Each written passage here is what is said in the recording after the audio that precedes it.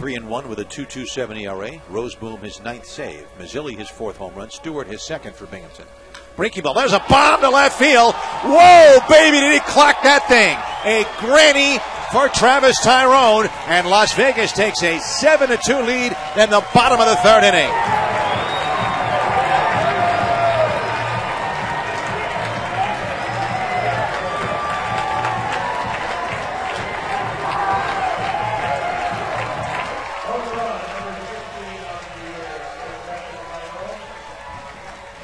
There's no doubt about it when it came off the bat, and I'm thinking of the pitches that Taijeron saw during that at-bat. First, it was a couple of slow curveballs for a strike. He took them.